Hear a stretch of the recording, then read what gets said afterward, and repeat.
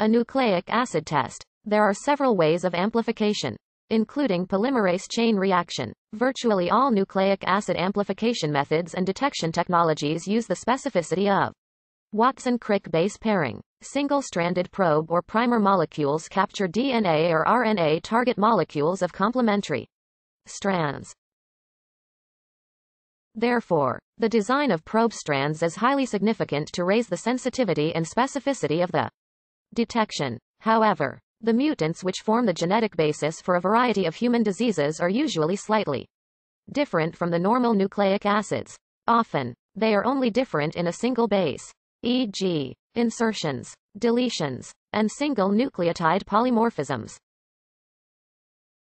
In this case, imperfect probe target binding can easily occur, resulting in false positive outcomes such as mistaking a strain that is commensal for one that is pathogenic. Much research has been dedicated to achieving single-base specificity, nucleic acid sequence to a target strand from the disease organism being detected.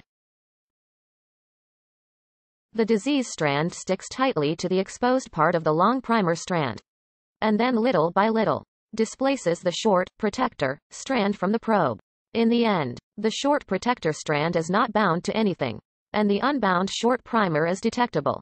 The rest of this section gives some history of the research needed to fine-tune this process into a useful test.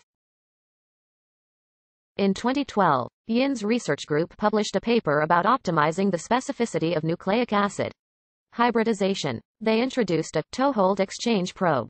P is released and hybridized product XC is formed. The standard free energy. The reaction forwards, but the standard free energy increases to be less thermodynamically favorable.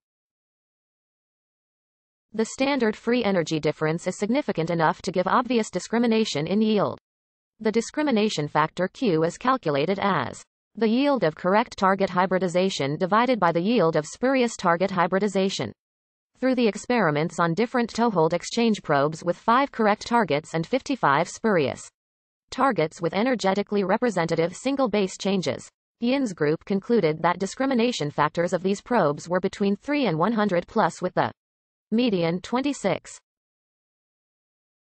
The probes function robustly from 10 degrees Celsius to 37 degrees Celsius, from 1 m to 47 m, and with nucleic acid concentrations from 1 nm to 5 m. They also figured out the toehold exchange probes work robustly even in RNA detection. Further researches have been studied thereafter.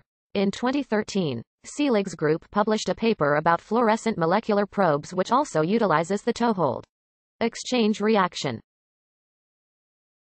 This enabled the optical detection of correct target and SNP target. They also succeeded in the detection of SNPs in E.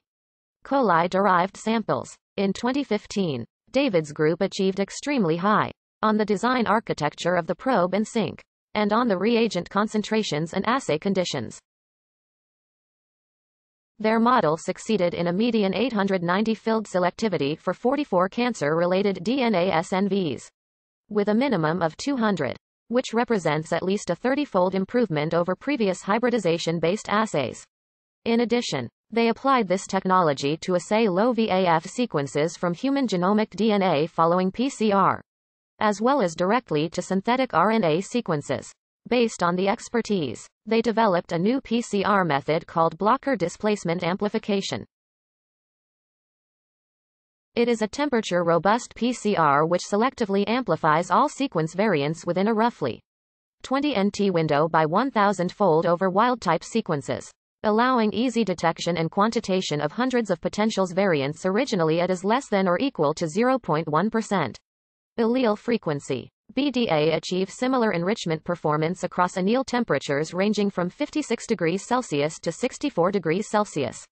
This temperature robustness facilitates multiplexed enrichment of many different variants across the genome, and furthermore enables the use of inexpensive and portable thermocycling instruments for rare DNA variant detection. BDA has been validated even on sample types including clinical cell-free DNA samples collected from the blood plasma of lung cancer patients.